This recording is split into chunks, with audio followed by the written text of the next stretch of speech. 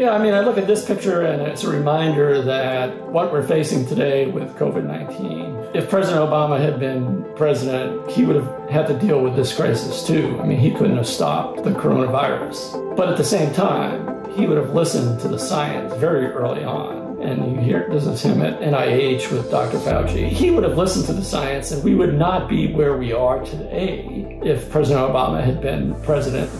Hey, I'm Pete Souza. I was the chief official White House photographer for President Obama and an official White House photographer for President Reagan. Esquire has asked me to explain some things.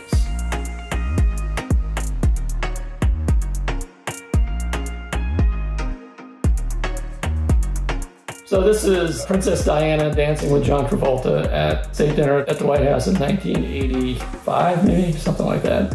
I think this was orchestrated by Mrs. Reagan in many ways because the military band started playing a medley of songs from John Travolta's movie Saturday Night Fever. And then she kind of urged John Travolta to go and ask Diana to dance. The thing that's interesting to me about this photograph is 25 years later, I made a picture of Princess Diana's grandson, Prince George, meeting President Obama at Kensington Palace.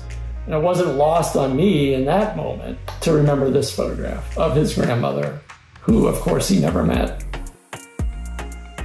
This photograph was taken in 2009 during our first trip to the UN. He had a break one afternoon and decided to play one-on-one basketball with his personal aide, Reggie Love, who was 20 years younger than him, 4 inches taller, but they were both very competitive. President Obama at one point blocked Reggie's shot, and when they finished the game, President Obama made a beeline to me, sweat dripping down his face, and he came up to me and he's like, "Hey, did you get that block?" This, of course, is during the bin Laden raid. We were in this room for 40 minutes as they monitored the raid as it happened. I think you can see the tension on their faces. And I sort of like to tell people that you've got the most powerful people in the executive branch all jammed into this little tiny room, and yet they were powerless because, yeah, they had made their decision in the days and weeks before, but now it's totally up to those special forces guys on the ground. And there's nothing that anyone in this room can do to affect the outcome. And, you know, and really the weight of the presidency happened in this moment because this raid could have turned out really bad and it might have ended his presidency. So when I look at this photograph, that's what I think of. I believe this was the al-Baghdadi raid. I look at this picture and I wonder whether it's an authentic picture in the sense of it doesn't appear that it's during the actual raid, just based on the timeline, you know, an hour or so before the special forces even got on the ground. And you look at the faces and it looks almost staged to me. Clearly they're sitting in the Situation Room. There's no question about that. So I don't mean that it's photoshopped in that regard. I just don't know exactly what they could possibly be watching, and it sure looks like Trump is looking right at the camera, and if the screen in the Situation Room is directly behind where the photographer is standing, so the photographer has to be blocking the screen. So I just question what they were watching.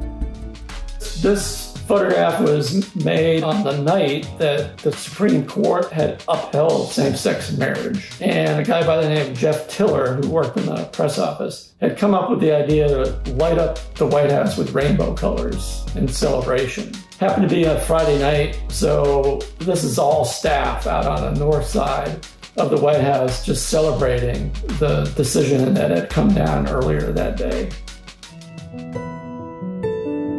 This photograph was made at the 50th anniversary of the March on Selma. And while John Lewis, the civil rights activist, who had almost been beaten to death 50 years earlier, as he was speaking at the podium, President Obama, I saw him reach over and grab hands with Michelle and made this picture as they listened to John Lewis.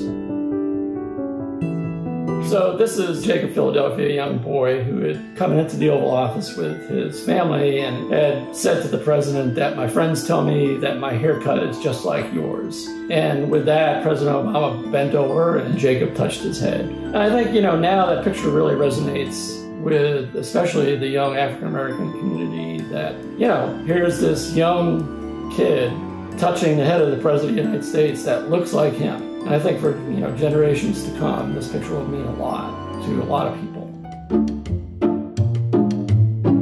This was our last Christmas at the White House, and we had these four, artificial snowmen in the Rose Garden, and I sort of was helping to instigate, as a joke, moving these snowmen so that each of them were peeking in the window of the Oval Office, and we did it without letting President Obama know, and it was kind of a funny reaction when he first walked into the Oval Office, and here are these kind of snowmen peeking into the Oval Office as if they're spying on him.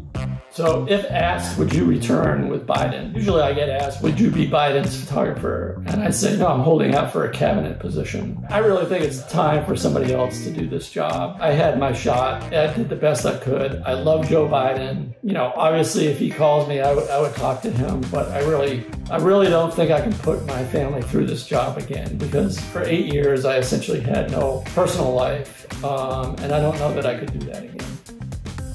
Okay, so this is Katie Byrne Fallon and her twin boys.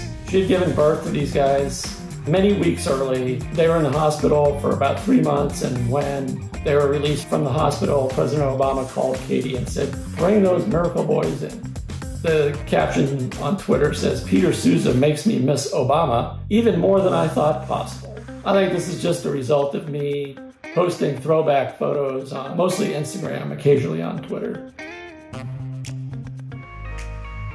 I think this is one of the photographs of Obama and Biden that became a meme, but I also saw the serious side and the emotional side of Joe Biden. Those are the kind of photographs that don't become memes, but are very much revealing of who Joe Biden really is. That's it. Thanks for watching. I appreciate it.